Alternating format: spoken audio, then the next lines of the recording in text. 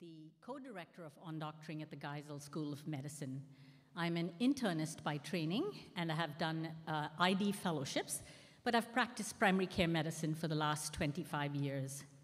It gives me great pleasure today to be your MC and host of this lovely and most important ceremony in medical school, the white coat ceremony. Let us start by extending a warm and rousing welcome to our guests of honor. We are proud to introduce the class of 2027.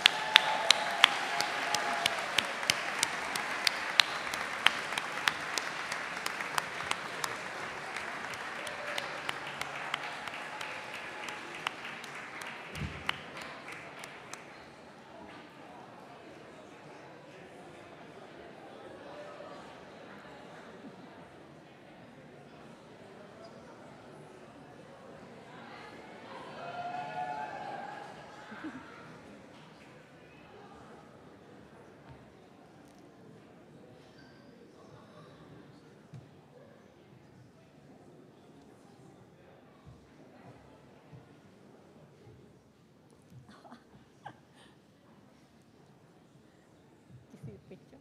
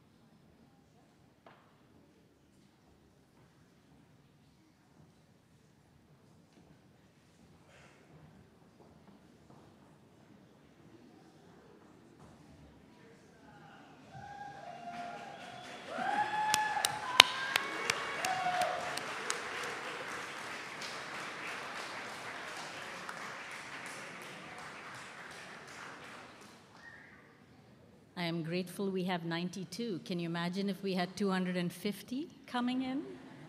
Long march?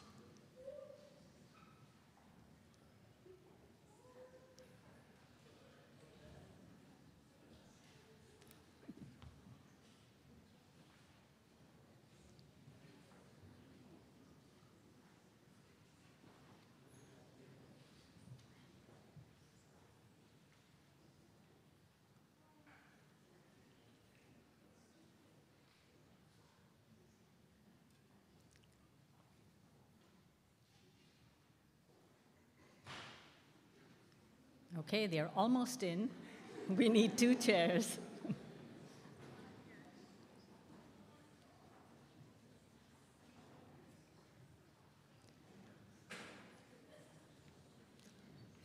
All right, let's give them one last big round of applause.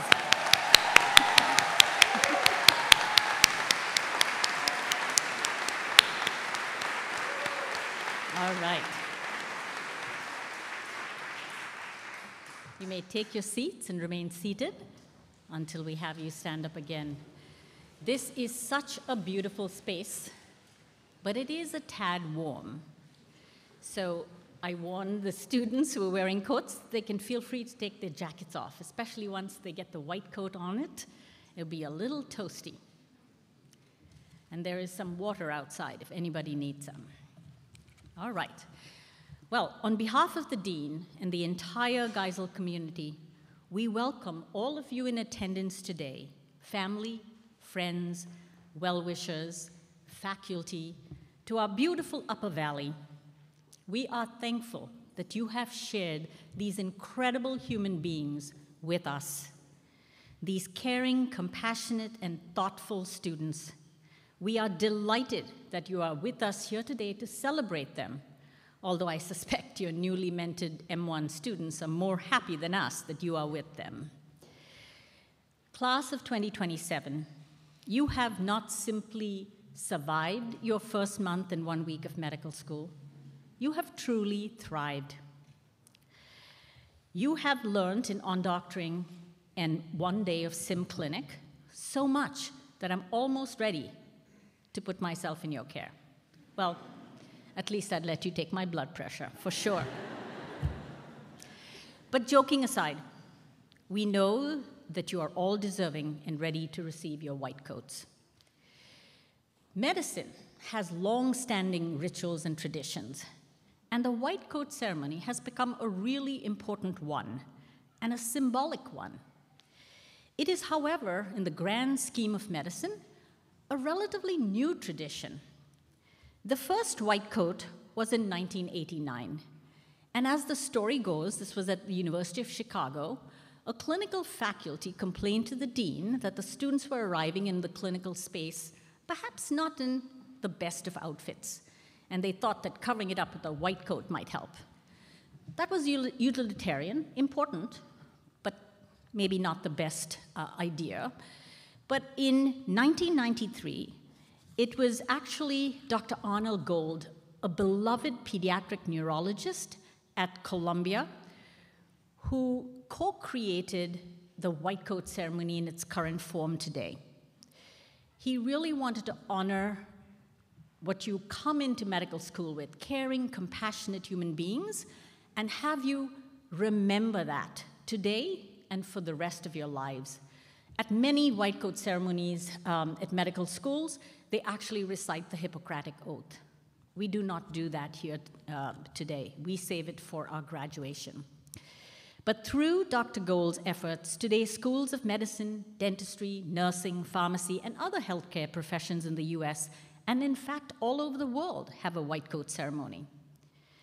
It is also lovely for us to remember our own Dr. Joe O'Donnell, a former senior associate dean, and he is a compassionate humanist, and somebody all of us who know him remember and love about him. And it was he who brought the white coat ceremony to Geisel. In a few minutes, Dr. Kershaw will talk to us about the significance and the symbolism of the white coat. But before that, I invite our dean, Dean Compton of the Geisel School of Medicine, to add his words of welcome. Welcome.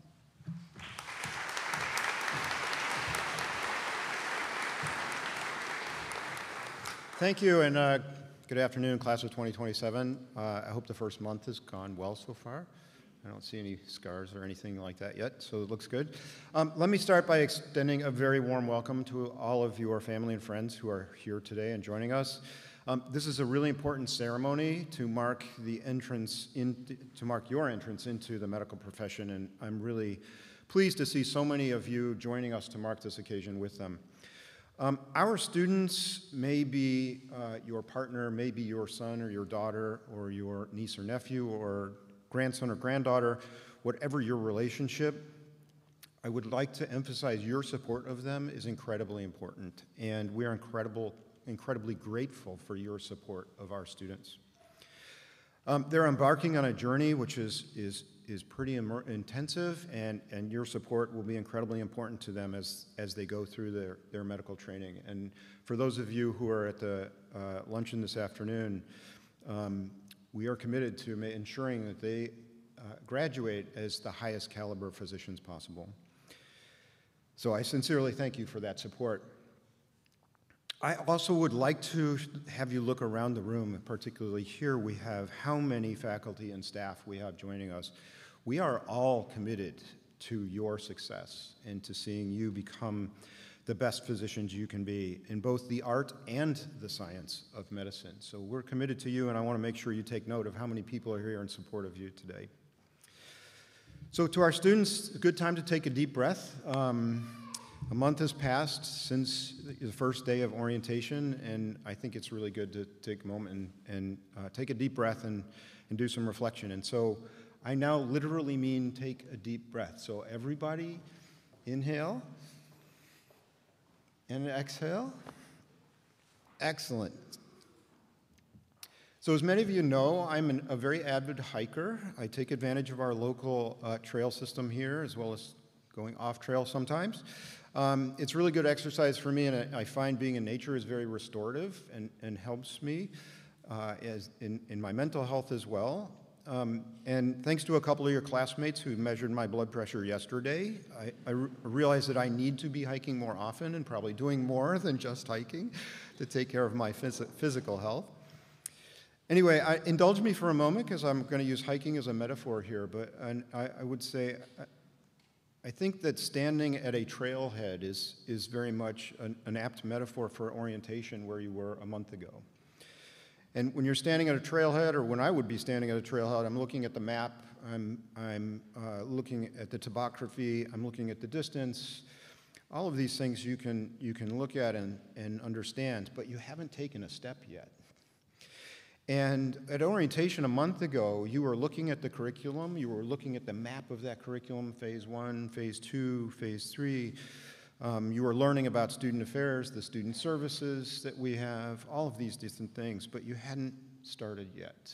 So you were standing at that trailhead. And as we meet today, you're in a very different place already. It's only been a month, but you're on that trail, you're on that path. And I'm curious, do any of you remember that first day of orientation when I said that the pace is going to be quick? And perhaps quicker than many of you have experienced before. Do you remember that? Okay, now it's pop quiz time. How many of you remember anything that I said on that first day of orientation? Yeah, no, I don't remember a thing. I appreciate your honesty, actually. I'm going to review a couple of those themes with you now, because I think it's still important, and it's important then as it is now. With the hiking metaphor, you're on that trail, you're moving, Foundations is moving fast, and maybe really fast. And to quote my colleague, I hope you got your affairs in order. And you know, you've already now added on-doc onto that, so you've got multiple responsibilities to attend to. But today is different, and today we should actually pause and take a moment to use that deep breath that we just shared, to take a moment and reflect on just a couple of things that I think are really important. One is that I really hope that you've started experiencing the very real power of teamwork. We're intentional in the curriculum about using team-based education, and to me it's very important that that teamwork extends into your whole life, and that as you're on this journey, as you're embarking on this educational journey with us, that you're not alone in that journey, and you shouldn't ever feel alone in that journey. You've probably felt that teamwork from your classmates, and I'm very confident to say that that sense of teamwork with your classmates is something that's only going to grow and evolve over time, because you're going to get more and more into the curriculum, and you're going to work more and more with your peers over time. So lean into it. Rely on that team. Rely on our student services. Rely on our faculty. Rely on our staff. Rely on your peers to help you. It's incredible how much capacity people have to help others. Your team isn't just your classmates. Your team is all of us. So the staff and the faculty, and I would say that includes here at Geisel, at Dartmouth Health, at the VA in White River Junction, and at all of our clinical partner sites. You're going to experience a very warm and comforting experience as you go to these different locations. And I think some of you may just be starting to grasp how we fulfill our roles in supporting you and helping you as teammates in this journey. And as I shared at orientation, we're committed to your success. We are here to help. We help you through the curriculum, we help you for extracurricular things, and we help you in other ways through student services. Today, we are honored to formalize your entrance into the medical profession with a profound symbol, and that is the white coat. And in a moment, Dr. Kershaw will give you some history of the white coat and its purpose and significance. The symbolism for the of the white coat and the person who wears the white coat includes characteristics such as purity and integrity, and cleanliness and many other attributes that are ascribed to the medical profession. I wear a white coat to signify what in my professional activities in the laboratory about integrity and in the scientific endeavor. You have immense power. Each one of you carries immense power to positively impact other people's lives. And that power is only going to grow as you continue in the curriculum. And you're going to gain knowledge and skill through the curriculum that is going to increase your power. And I want to make sure that as you go through this journey, as your power expands and grows, that you use that power in a way to help people's lives. And if in doing so, as you embark on this journey, it turns into a lifelong devotion in the way you conduct yourself, and if you follow that path, and if that's the trail that you follow, then you will change the lives of an extraordinarily large number of people. So on behalf of all of the faculty and staff, we are honored to welcome you to our community at the Geisel School of Medicine and also to the medical profession. And so now I want to turn the podium over. Thank you for your attention. I want to turn the podium over to Dr. Colleen Kershaw, who will discuss the significance of the white coat. Dr. Kershaw.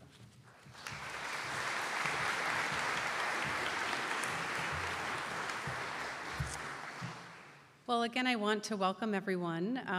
I met some of your family members earlier today, but for the students that I haven't met yet, hopefully I've actually met all of you. I am an infectious disease physician as well as the director of the coaching program.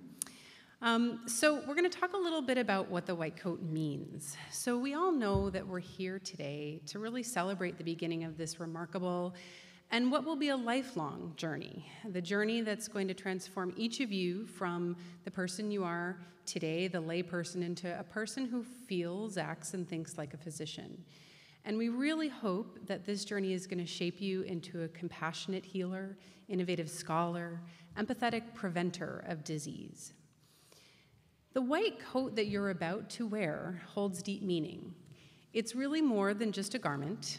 It's been one of the most recognized symbols of medicine, actually, for centuries.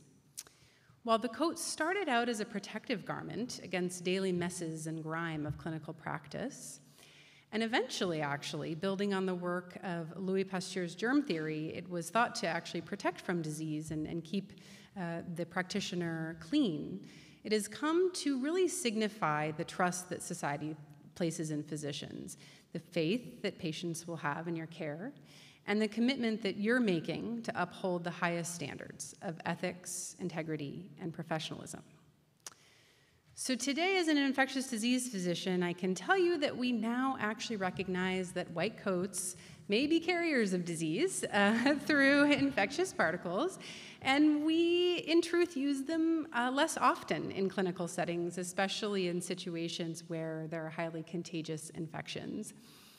This is a reflection of the practice, and I emphasize practice, of medicine. We must constantly learn and evolve. And yet, the symbolism of the white coat really remains the same. It remains meaningful to both physicians and patients alike.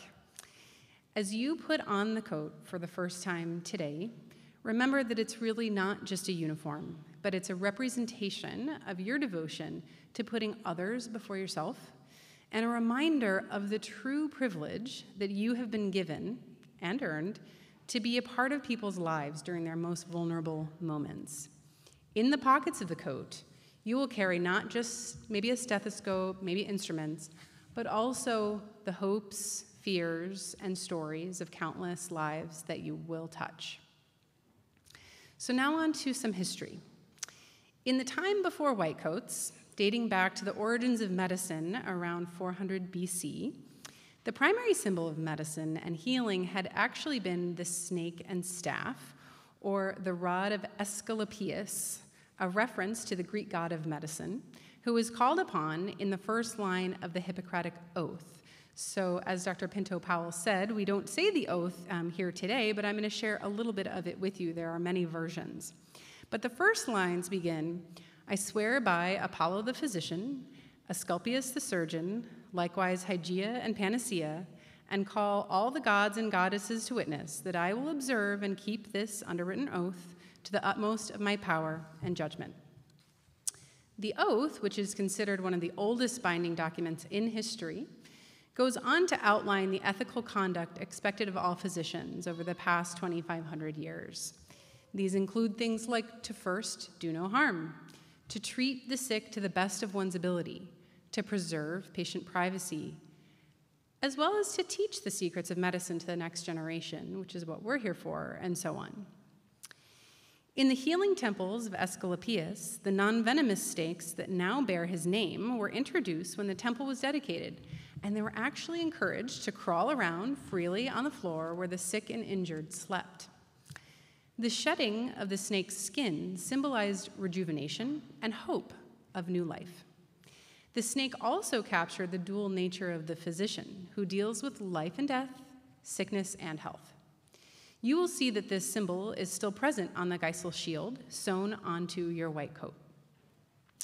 Despite the ancientness of these symbols, as Dr. Pinto-Powell talked about, the white coat ceremony itself is very new and was first held in 1993 at Columbia University, sponsored by the Arnold P. Gold Foundation. She mentioned that their mission was to instill a culture of respect, dignity, and compassion for patients and professionals, and to nurture and preserve the tradition of the caring physician.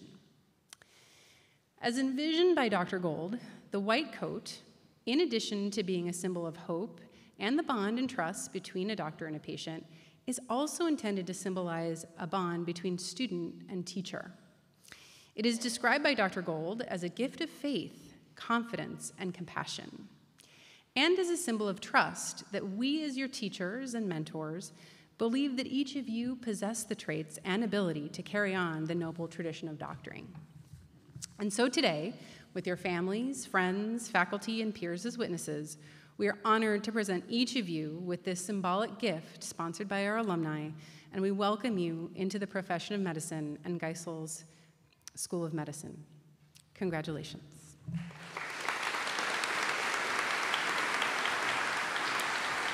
I'm now going to turn the podium over to class of 2026 Geisel student, Titi Mabogonje.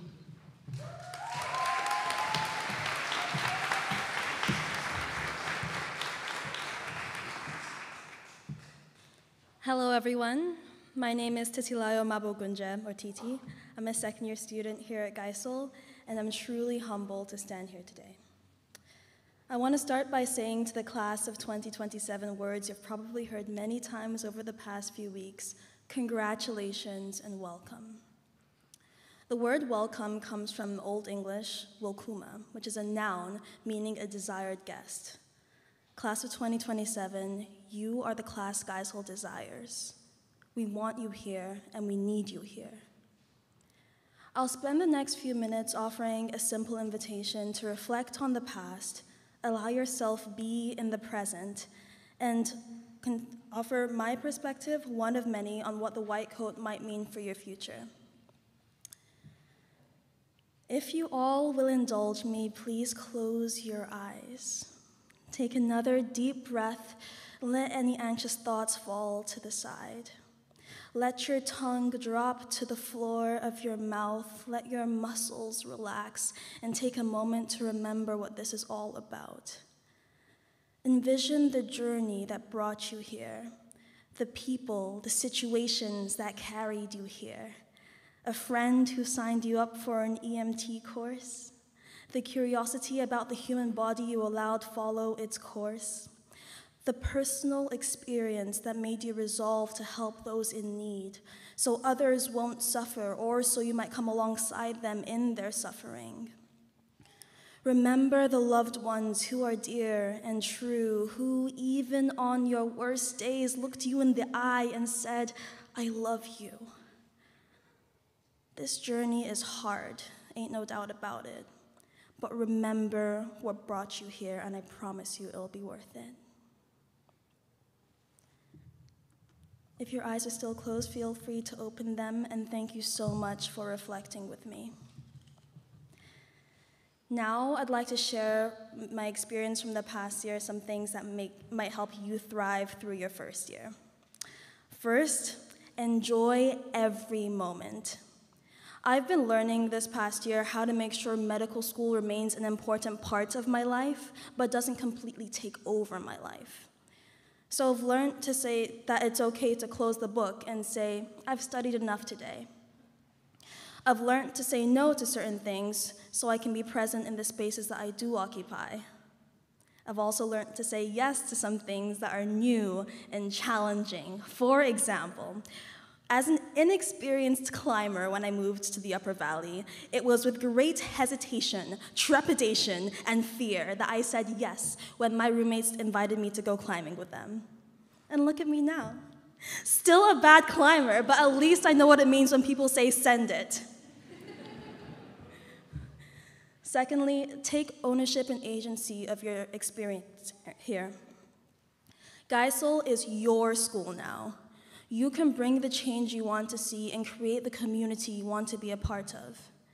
The reason I survived my first year is because I fostered and made relationships. So when the answer to the question, how are you, isn't I'm fine, I know I had people I could turn to. It takes a village to raise a child, and here you are, surrounded by the wealth of 90+ villages. So be there for each other, have fun together, teach and be taught. Hold space for different opinions because not everyone thinks like you and not everyone believes what you believe, and that's healthy. So learn and relearn how to listen over and over again. It will be one of the most valuable skills you have. Take ownership and agency of your time too. It's a precious resource, and that means you should not be ashamed of spending some on yourself because you are worthy of it. Concerning grades, my biggest piece of advice comes from one of my favorite movies, 3 Idiots. If you have not seen it yet, let it be your unofficial pre-work to do so this weekend. The protagonist, Rancho, encourages his friends, don't run behind success. Chase excellence, and success will come running behind you. For me, that's looked like not obsessing over a certain grade, but through studying and through seeing test results and reviewing tests, keeping the end goal of serving patients in mind. And finally, I'll say a word about the ceremony we're all here for today, the white coat. As you know by the fact that you just got to med school about a month ago, a white coat doesn't make you a doctor magically overnight. But even when you do become a doctor, a white coat does not guarantee you'll have all the answers. In my opinion, in some ways, a white coat means that you have to work even harder not to let medicine usurp humility's place in your life. Because both now and then, saying the words, I don't know, will take humility, yet it is so important. And yes, you will get to experience the joy of healing diseases, but you'll also be faced with the illnesses we do not yet know how to treat. There will be wounds that you can fix, and that'll be great, but there will also be injuries that are too deep for physical hands to touch, not only in your patients, but in your colleagues too. So when drugs, technology, and medical knowledge fail, what's left then but to love, to figure out how to show compassion even in hard situations? That is our responsibility, and that is what I believe we commit to when we don the white coat, both physically and metaphorically. Again, class of 2027, congratulations. From this day on, friends and loved ones will bombard you with questions starting with, hey, you're gonna be a doctor, right? Then proceed to explain a set of symptoms you may or may not have learned much about, and say, so what do you think I should do? People will give you their time, their trust, and their hope. So whether your response to their questions is, maybe you should go see someone who's finished med school about that, or it sounds like you have a sore throat, have you tried cough drops? I want you to remember this. Healthcare is a right, not a privilege, but being in a position to provide care to others is a privilege, not a right. Respect that power. And though I started off by explaining that welcome means a desired guest, I hope you realize that somewhere between Dr. Myers telling you to get your affairs in order during orientation and surviving your first 2 benchmark exams of medical school, you're no longer guests here. You're part of the family. So, class of 2027, welcome home.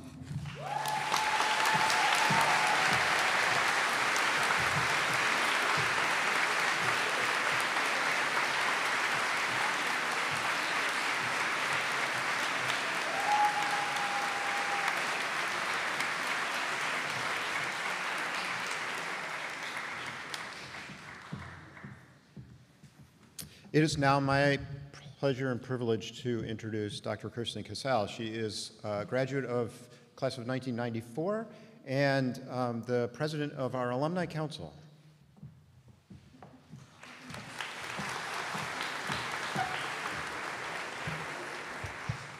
Okay, well, that was a tough act to follow.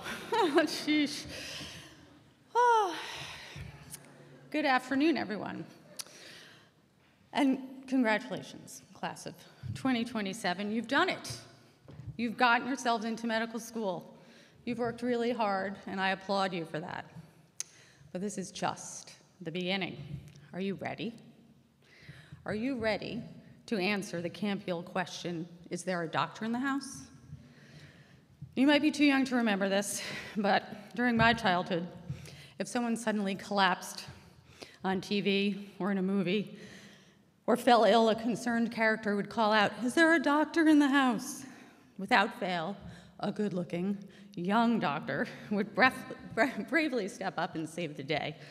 You couldn't watch a week of television without seeing a doctor portrayed as an elite, highly skilled, brave, and benevolent healer. Doctors are the real-life wizards, the everyday Jedi. Now, TV is fiction, but in real life, this is indeed what we make here at Geisel Medical School. Professionals who can step up and answer the question, is there a doctor in the house, with a definite yes. And how do we do this? How do we create such medical superheroes? Well, here at Dartmouth, we have faculty that can only be described as the best.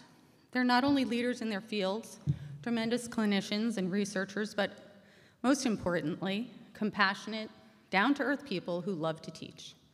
In every instance, they will be available to you. They'll lay the education out before you and lead you in the direction you need to go. But of course, you have to do the work. Look around at each other now. Seriously, look around. Look around and prepare yourselves. The faculty are going to show you the way, but it's the people in this room, the ones sitting next to you, who are going to get you where you're going.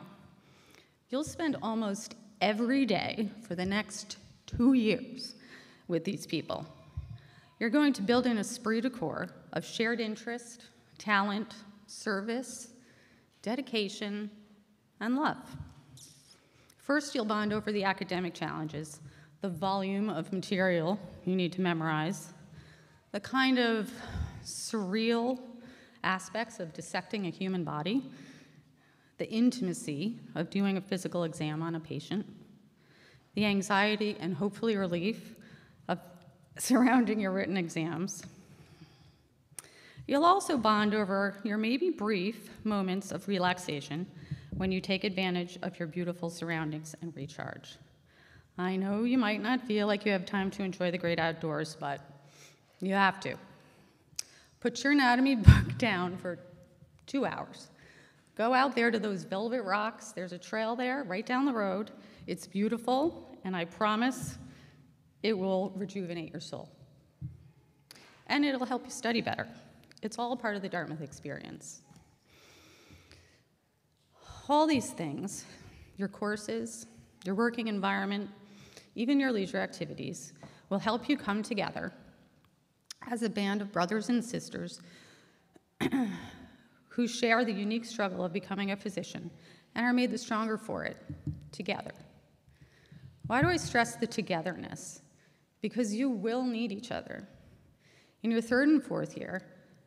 You'll start your clinical rotations, and that's when you really start to feel like a doctor.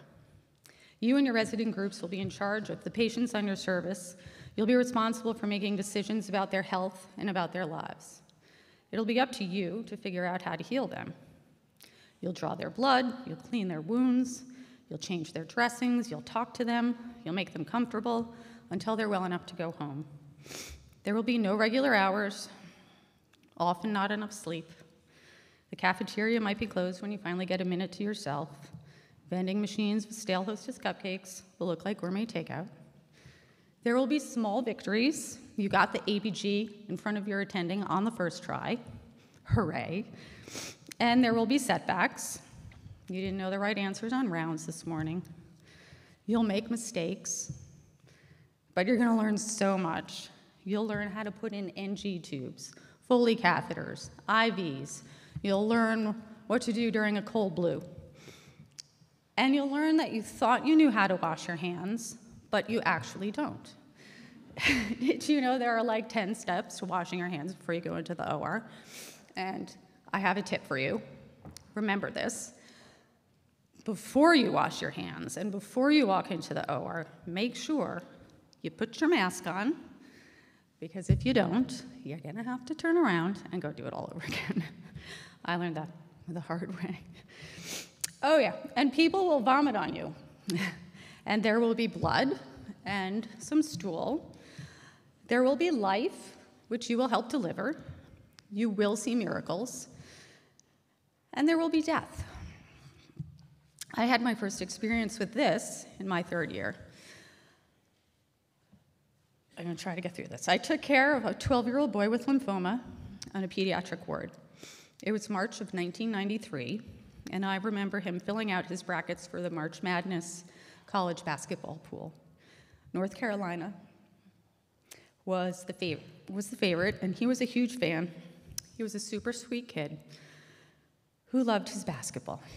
He went home while I was still on the pediatric service, but I saw his parents in the hospital a few months later. They told me he wasn't doing so well, and a few days after that, I heard that he had died. He would be 42 now. Things like this will happen. This is life in all of its divine mercy. You will need to talk to someone about it. Don't bottle it up. You can't do it on your own. Medical school is hard on many levels. There will be times when you don't think you have what it takes, and it's going to get overwhelming. Whose shoulder will you cry on? To whom will you dare to whisper your own fears, hopes, and dreams? Again, look around and be there for each other. You are in this crucible and facing these challenges together. The shared experience of your third and fourth year rotations will bond you to each other even more than your first 2 years. And you'll find in each other a friend and colleague on whom to rely, who will listen and lift you up and help you face the challenges of medicine now and in the future. Let's talk about the future for a second. The friends you make here will stay with you beyond medical school. They will understand better than others the unique challenges you will face down the road, like maybe the difficulty of balancing your family life with the pressures of a practice and being a good physician, or maybe the heartache of having a patient die on your watch, or performing a surgery that doesn't go so well. My sincere advice to you is to take the time and make the effort to nurture these friendships and pay attention. It goes so fast.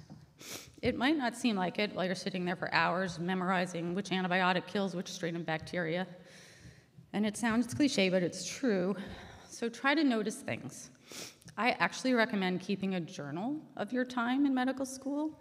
I didn't do that, but I really wish I had. You'll be doing a lot of really cool things for the first time, and it would be helpful to your future selves and the next generation to jot down how you feel, so you can look at it later and remember. Being a doctor is an amazing thing. Medicine is a career that gives you purpose. It's intrinsically rewarding, and that's probably why you chose it. You know that you'll find satisfaction and happiness working for the greater good. But it's more than that. To be a physician is a privilege and a huge responsibility. You are all going to become part of an elite team. dedicated under oath to the ethical service of your fellow man, sometimes in matters of life and death. So, how will you ultimately answer the question, is there a doctor in the house? Once you get through these next 4 years, I'm confident that each and every one of you will be able to answer that question with a resounding yes. Welcome to the Dartmouth family of physicians.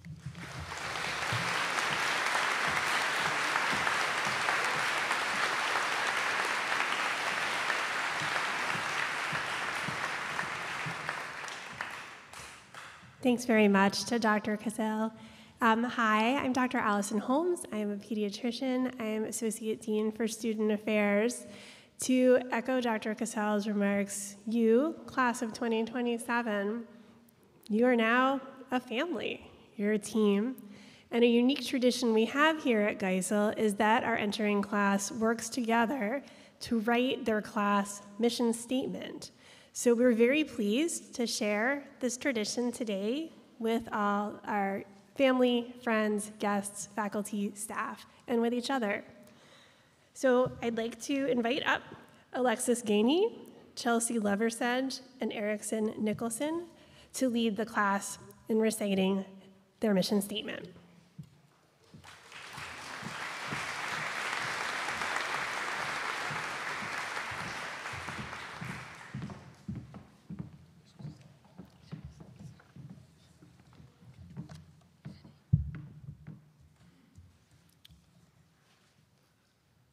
We, the Geisel School of Medicine at Dartmouth Class of 2027, recognize the privilege and responsibility of donning the white coat. We vow to value the sacredness and sanctity of healing entrusted within this profession. As students and lifelong learners, we pledge to learn collaboratively and hold ourselves to the highest ethical and professional standards. We will continually seek opportunities to refine our practice of medicine beyond science by treating mind, body, and soul. As healthcare professionals, we will humanize the patient experience through emotional connection built on respect, honesty, vulnerability, and trust.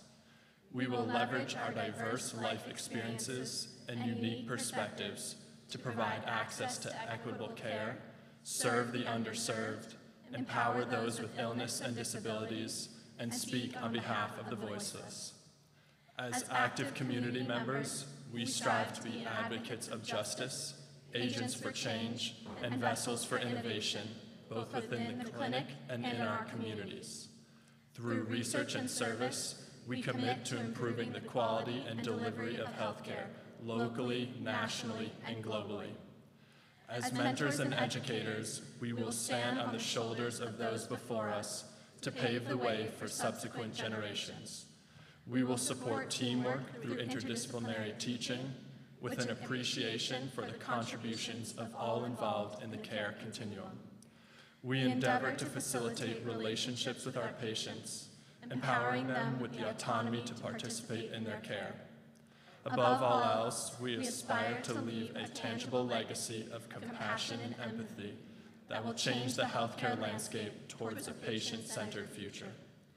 We, the class of 2027, vow to build upon our training and remain humble public servants. From today until our coats are hung, our calling and purpose will forever be our patients, their stories, and our journeys beside them.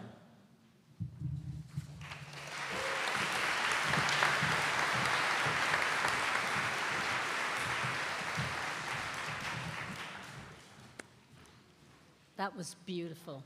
Thank you so much, the class of 2027. A beautiful statement. Really love that last paragraph. And now for the moment we've all been waiting for, receiving the white coats, or being coated. On Doctoring is a course in medical school that starts from week 1, and it is to teach the art and science of being a doctor to our newly minted students. To teach about communication skills, how to take a beautiful history, that you actually listen to the patient, and to examine a patient in a competent way. And the course is taught by a dedicated cadre of faculty who are here today to quote the students. You will notice that some groups will have 2 faculty quoting them, and some will have 1. Note that all groups have 2 facilitators. It's just that some of them are working today and could not make the ceremony. They send their deepest congratulations, and they are sad, the ones that couldn't be here.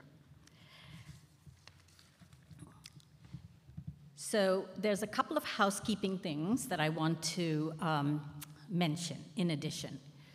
Students, the Geisel alumni, and you've heard a lot about them, you've felt their presence from interview days onwards, from the second look, from the open houses and dinners with them, orientation. You received a white coat from them. You received your stethoscope from them. And today there's a very special something in the pocket of your coats. Don't look now. A note from an alumnus to you specifically. We hope you read them, cherish them, and save them. And it is our hope that that same alumnus would write you another note at graduation. It is a lovely, lovely tradition, and we hope you enjoy. Family and friends, please feel free to photograph your student as they come forward and receive their white coats. There will be an official photographer, but if you want to come forward, please do so. I will call each on-doctoring group to rise and come up to the stage to be coated. After receiving your coats, please introduce yourself at the podium as you were previously instructed. Then walk over, sign the mission statement, and return to your seats. Are we ready? All right. Will the on-doctoring group of Doctors Price and Karp rise and come to the podium?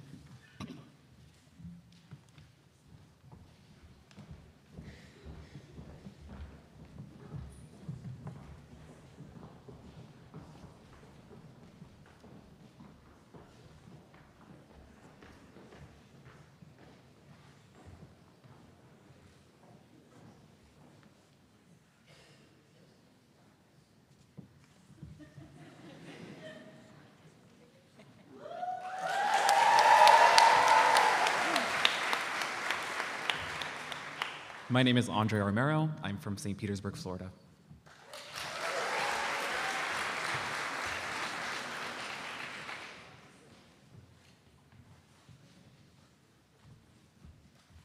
Hi, I'm Jennifer Offiel Hagwood, and I'm from Missoula, Montana.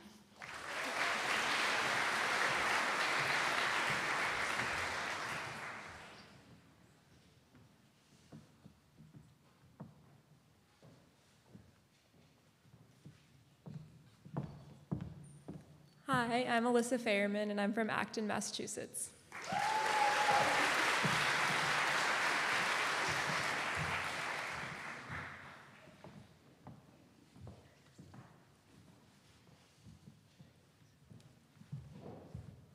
Hi, I'm Hunter Hobson. I'm from Huntington Beach, California.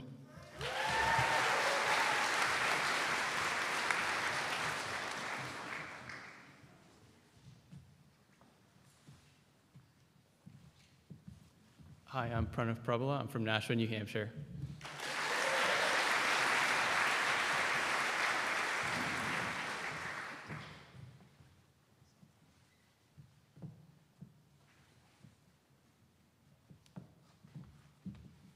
Hi, I'm Taylor Miller from Bel Air, Maryland.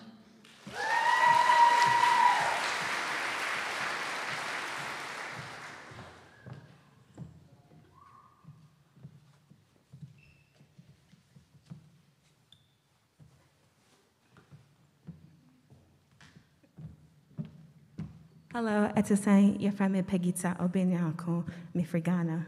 My name is Peggy, and I'm from Ghana.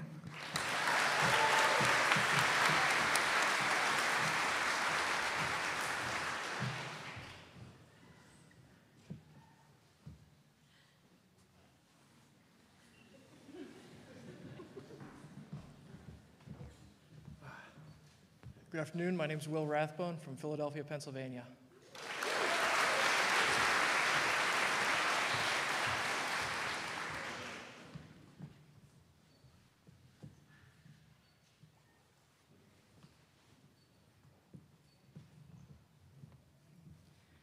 Hi, my name is Tiffany Shen, and I'm from Kaohsiung, Taiwan.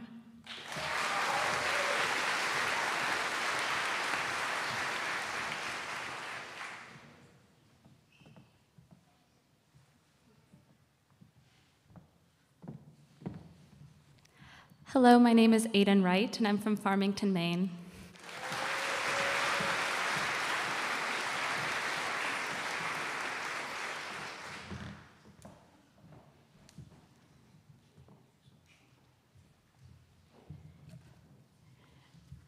Okay, you may be seated. Can the undoctoring group of Dr. Sanders and Silverman come up?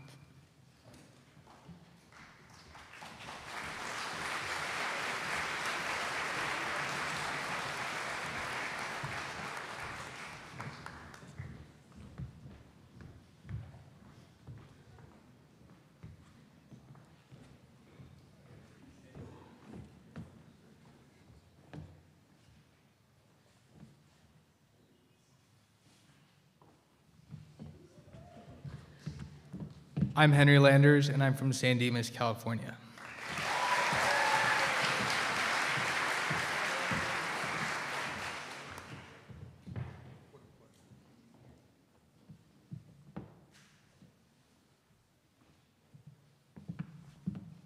Hello, my name is Alden Herring, and I'm from Carlisle, Massachusetts.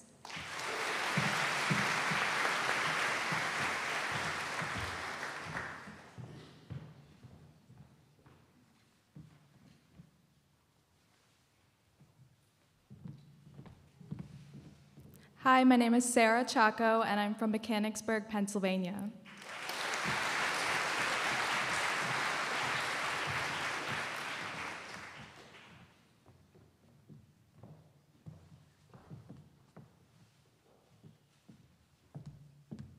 Hello, my name's Laura Cooper, and I'm from East Greenwich, Rhode Island.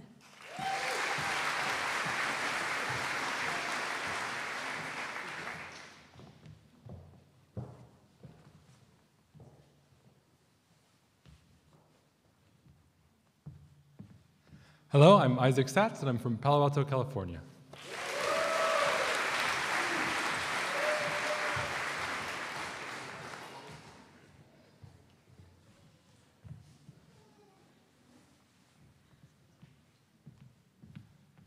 Hi, I'm Lucas Cusimano. I'm from Toronto, Canada.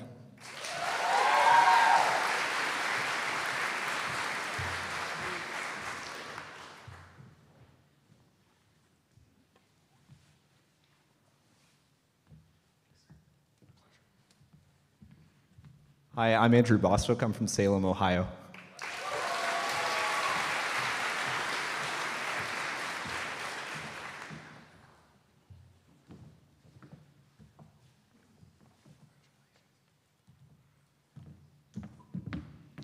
Afternoon, my name is Chelsea Leversedge, and I'm from Denver, Colorado.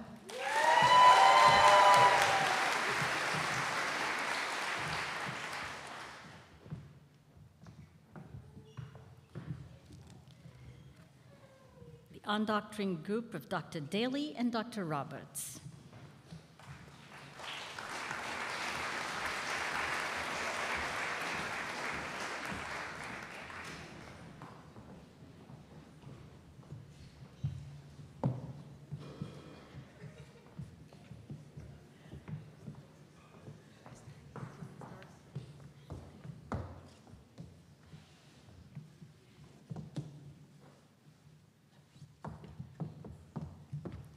Hi, my name is Cynthia Siego. I'm from Jakarta, Indonesia.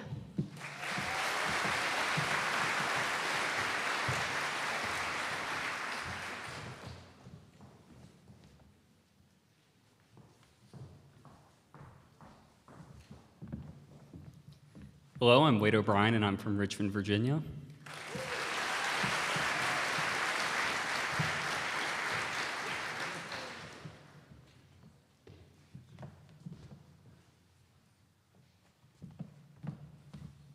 Hi, I'm Hannah Bowman, and I'm from Lexington, Kentucky.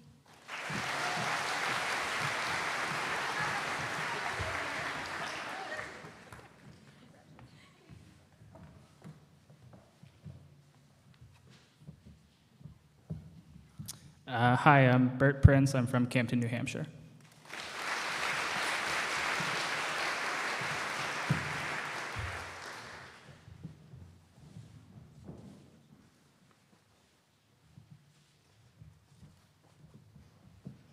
Hi, my name is Connor McLeod. I'm from Miramar, Florida.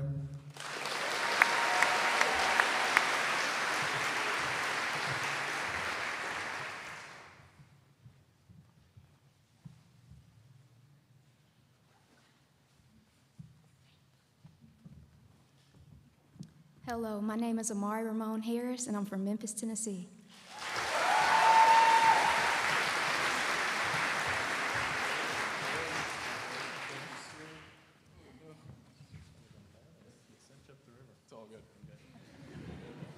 Good afternoon. My name is Edan Cohen, and I'm from the great state of New Jersey.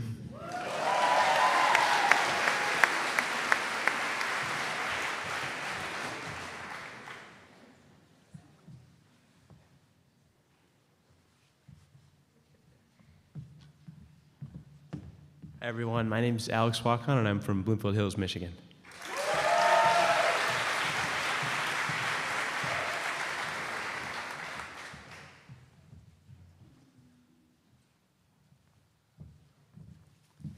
Hello, my name is Riley Carbone. I'm from Underhill, Vermont.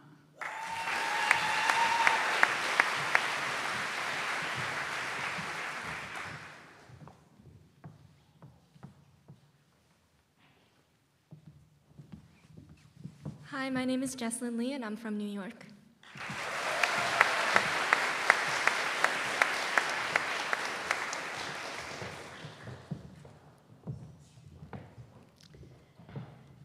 Can the on-doctoring group of Dr. LaRocca and Dr. Lindsay Miller come up?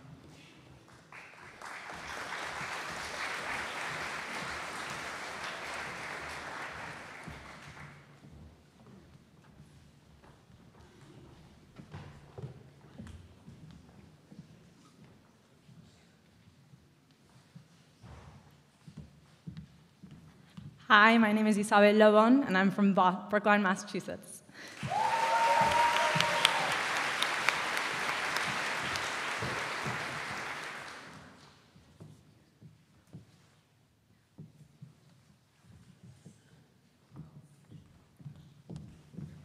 Hi, I'm Rowan Bressel-Smith, and I'm from Denver, Colorado.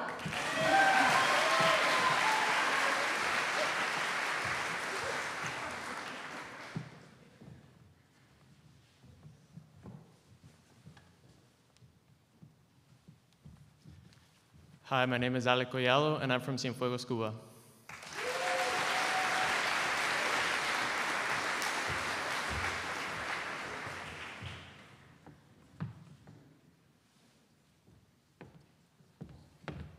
Hi everyone, my name is Matthew Chen and I'm from San Marino, California.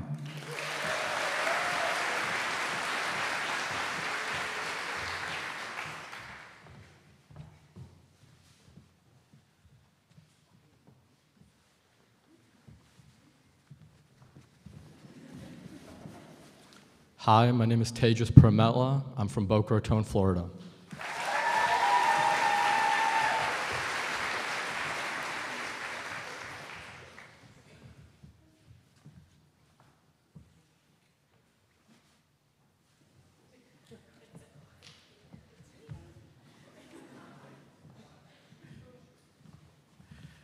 Hi, I'm Sami Amia. I'm from Louisiana and Syria.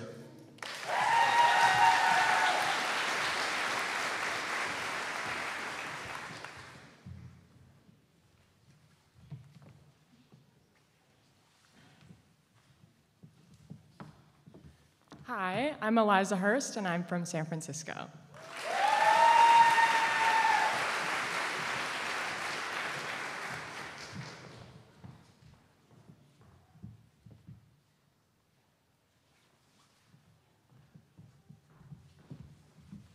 Hi, I'm Norza Gula. I'm from Vienna, Austria.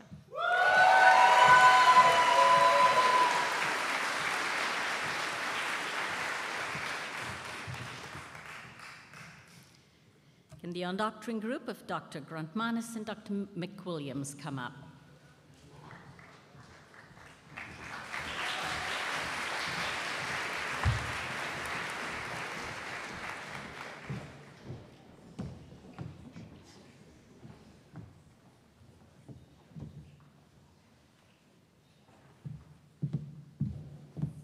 Hello, everyone. My name is Irina Armand, and I'm from Newport Beach, California.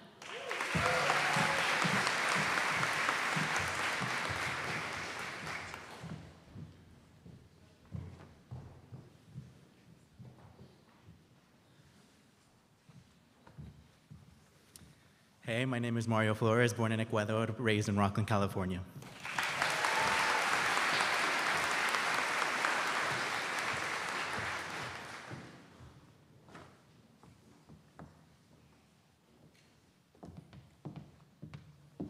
Hi, my name is Amanda Maxfield, and I'm from Salt Lake City, Utah.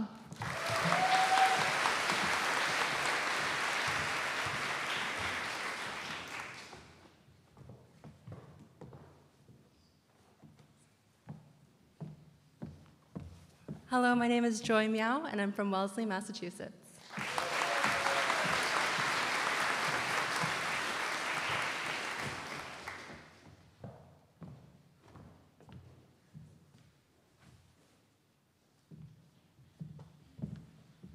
Hello everyone, my name is Ravi Singh Sandhu and I'm from Tarn, Punjab.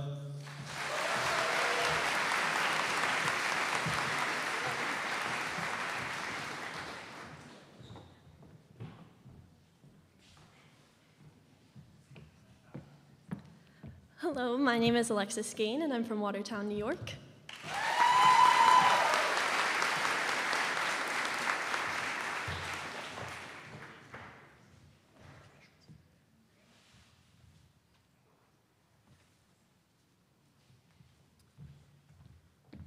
Hello, my name is Erickson Nichols, and I'm from Ordell, New Jersey.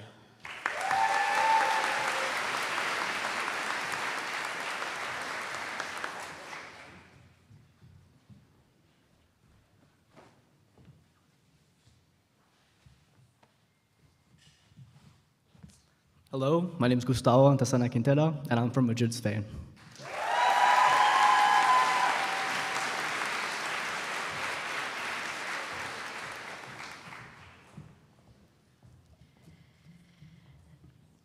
Can the undoctoring group of Dr. DaGrossa and Dr. Peltier please come up?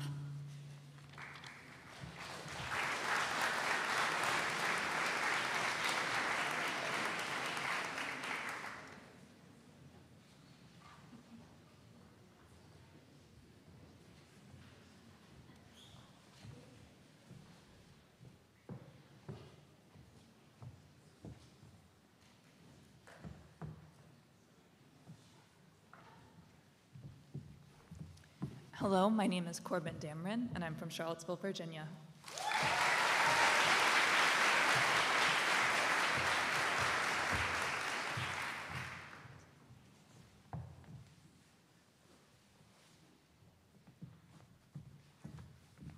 Hi, my name is Alec Fields, and I'm from Los Angeles, California.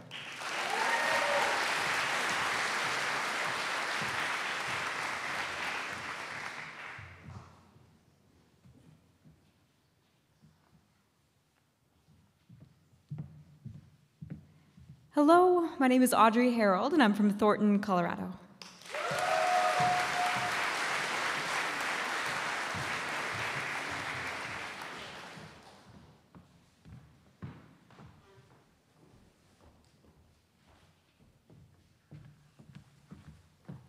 Hi, my name is Noah Kim, and I'm from Vancouver, Canada, and South Korea.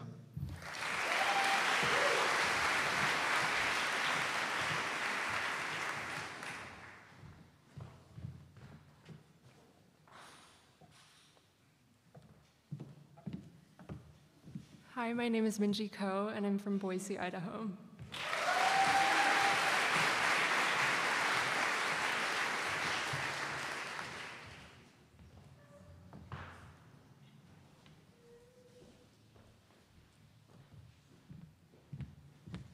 Hello, I am Tui Fatupaonga, and I'm from Samoa.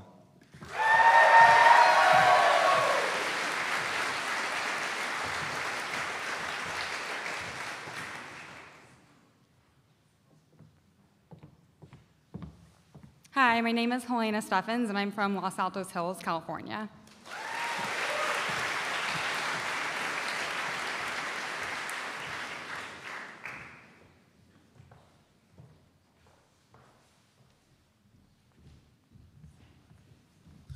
Hi, my name is Xavier Takam. I'm from Bafoussam, Cameroon, and Ottawa, Canada.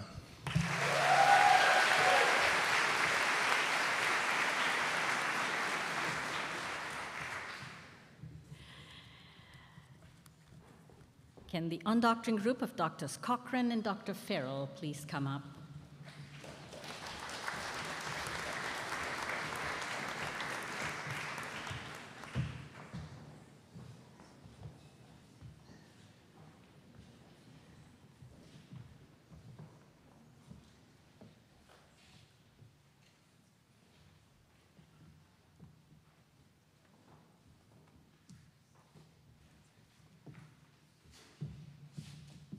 Hi, I'm Caitlin Hunt. I'm from Wilmington, Vermont.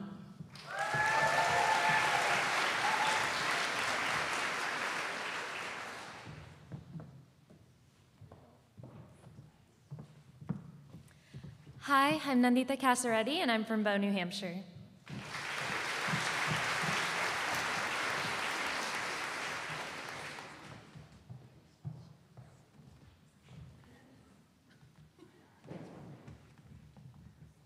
Hi, I'm Erin Kelly, and I'm from Well, New Jersey.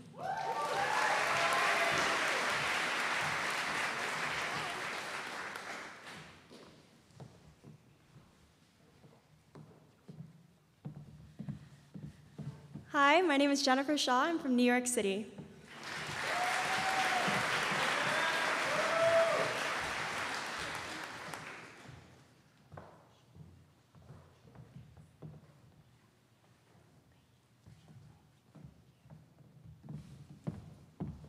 Hi, my name is Chantal Sosa. Soy dominicana and I'm from New York.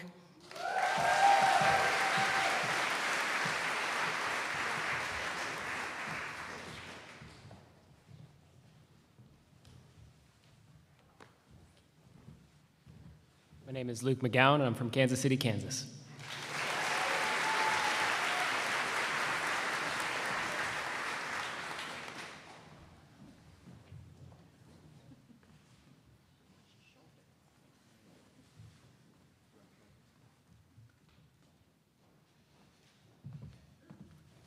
Hi, my name is Tom Nile, and I'm from Fort Worth, Texas.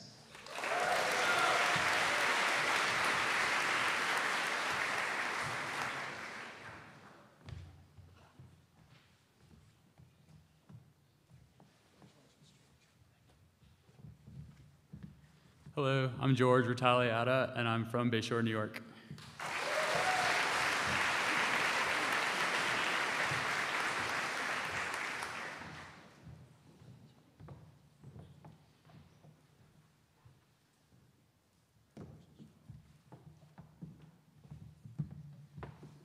Hello, my name is Jillian Elise Moran, and I'm from Egg Harbor Township, New Jersey.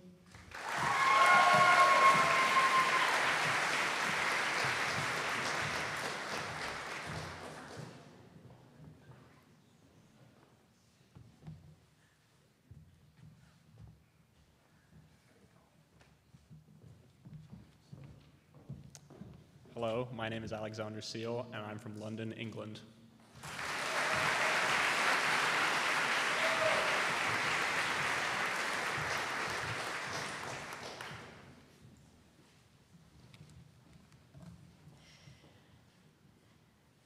Can the undoctoring group of Dr. Rooney and Dr. Zug please come up?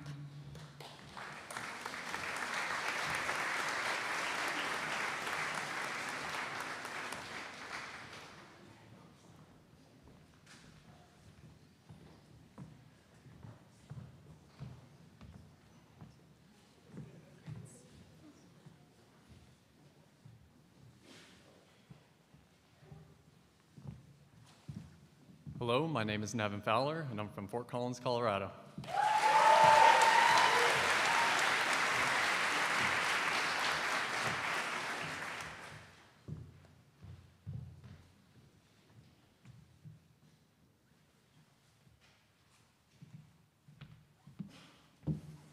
Hi, my name is Isabella Marshall, and I'm from New York City.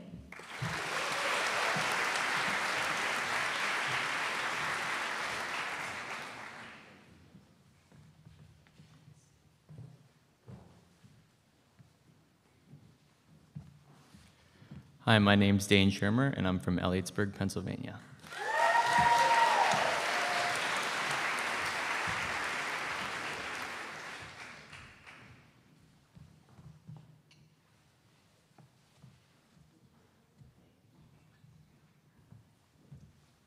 Hi, namaste. My name is Himanshu Thapa, and I'm from the beautiful country of Nepal.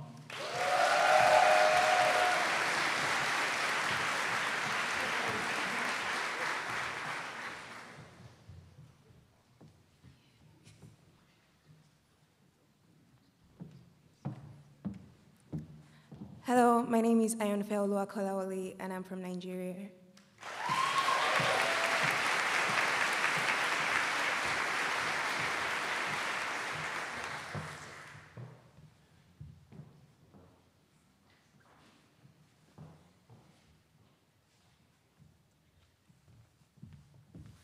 Hello, everybody. My name is Eric Wong, and I'm from Chappaqua, New York.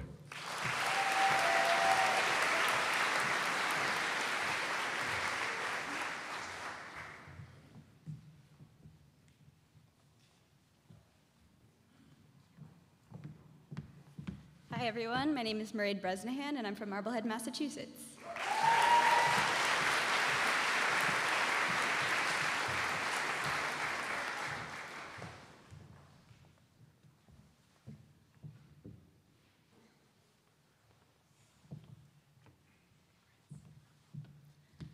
Hi, my name is Pietro Welke, sou brasileira, from Lynn, Massachusetts.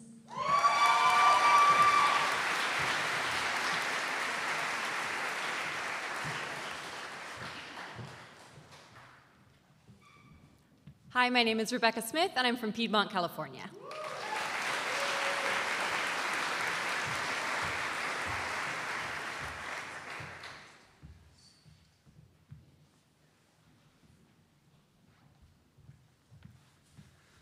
Hi, my name is Daniel Rifkin, and I'm from Mahwah, New Jersey.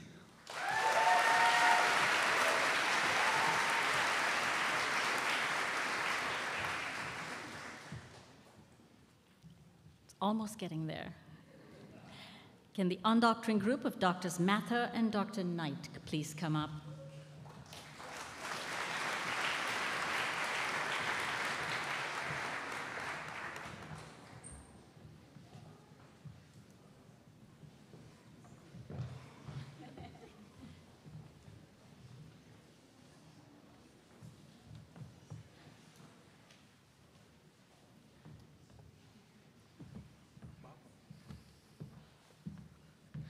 Hi, my name is Sarn Abhijit Golay, and I'm from Cupertino, California.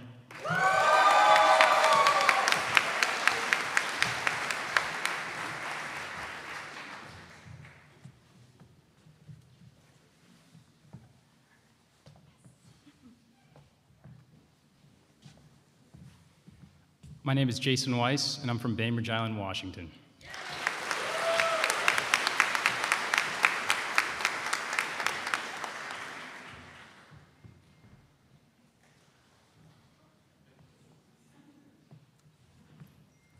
My name is Addie Marie Darling Mena, and I'm from Hyattsville, Maryland.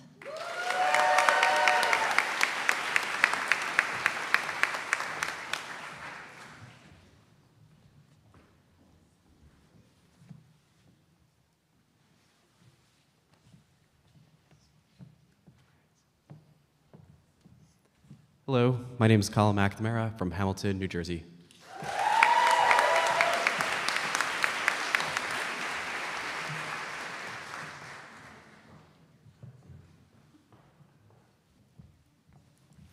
Hi, I'm Nalima Paletti, and I'm from Columbus, Ohio.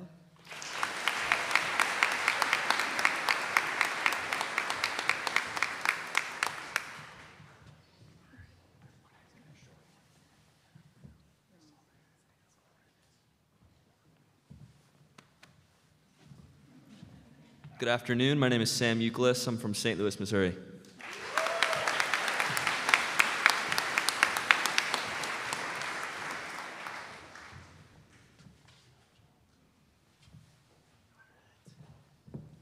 Hi, my name is John Marshall. I'm from Duluth, Minnesota.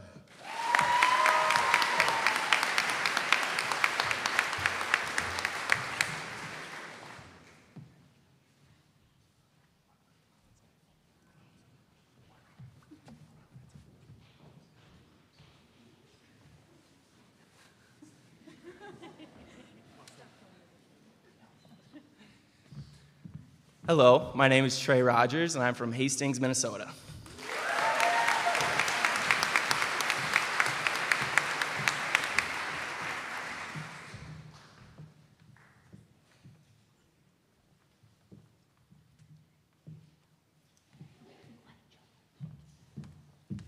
Hi, I'm Sophie Scalarud, and I'm from Edina, Minnesota.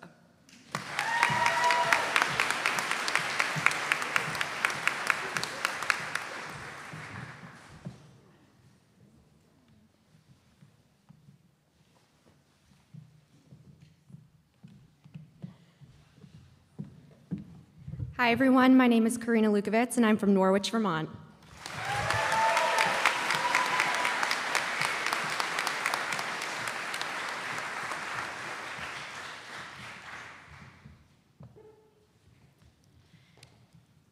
And finally, the on-doctoring group of Dr. Hoffer and Dr. Ward.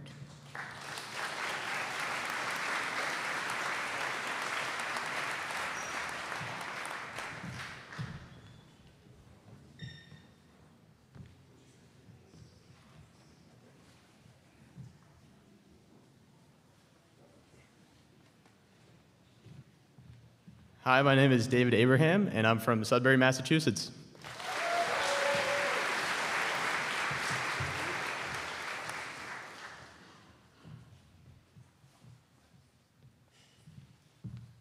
Hi, my name is Mateo Mesco, and I'm from New York City.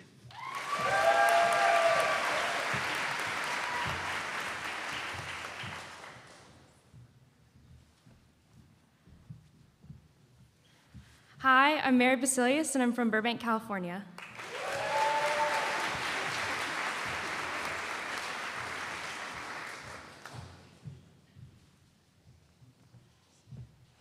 Hi, I'm Mateen Bikaran. I'm from Tehran, Iran, and Green Bay, California.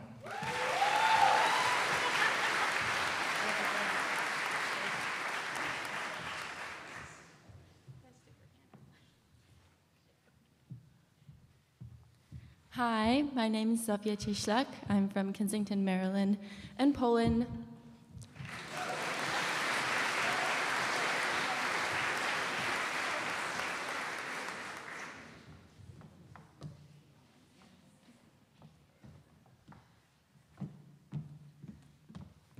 Hi, my name is Krista Collins, and I'm from Chatham, New Jersey.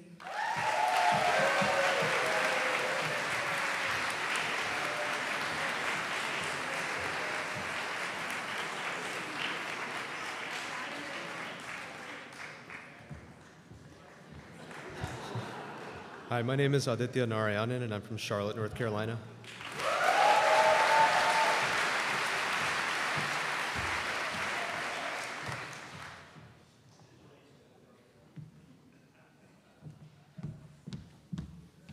Hi, my name is Isabella Solaroli, and I'm from Yorktown, Virginia.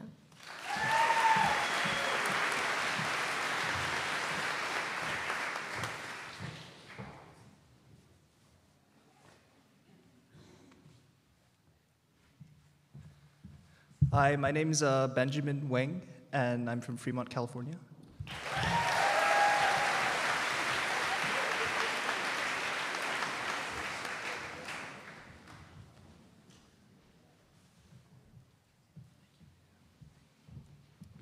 Hi, I'm Daniel Weber. I'm from Marshfield, Massachusetts.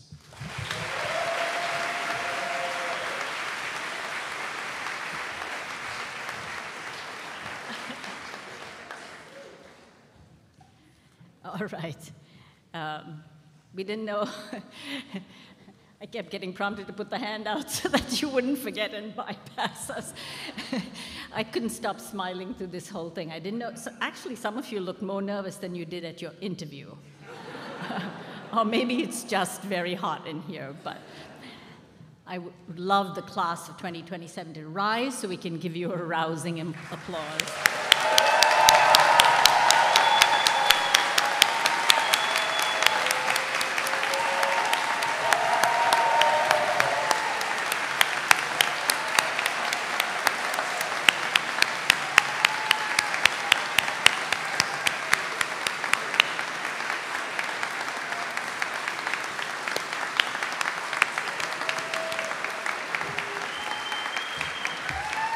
Okay.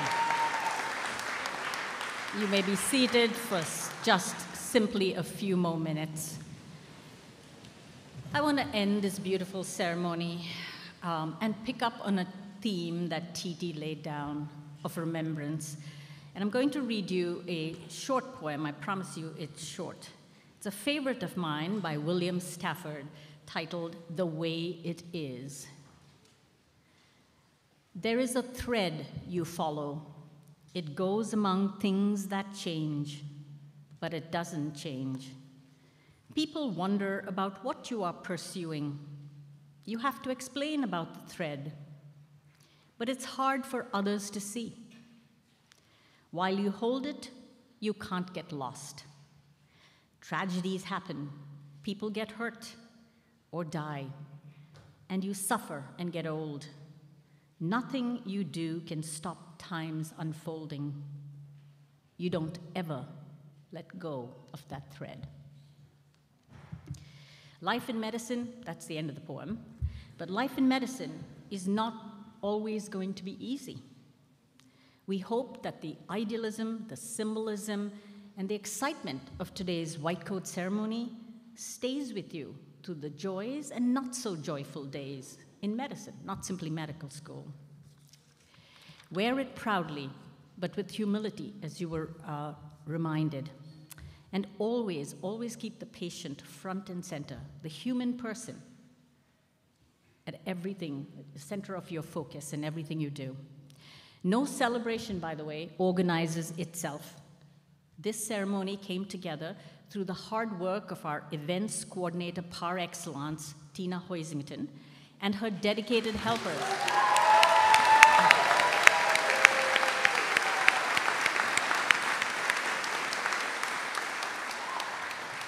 So thank you for that big round of applause to all the folks from the Dean's Office, Alumni Engagement, Medical Education, Admissions, and Student Affairs for their support and contributions today for this lovely ceremony.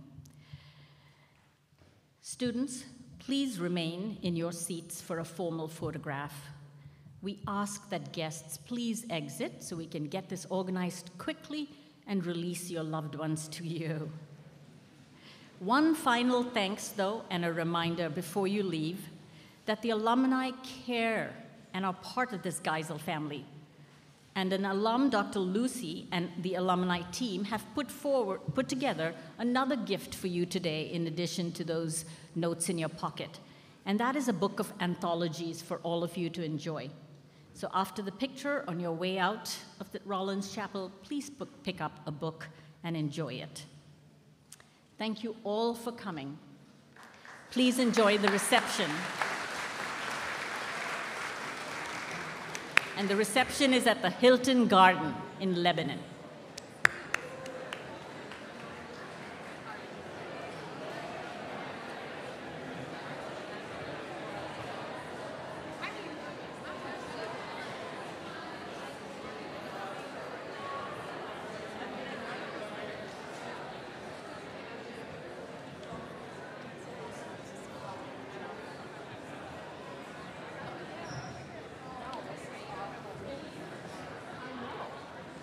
That was the TV that wasn't that amazing. Oh my gosh,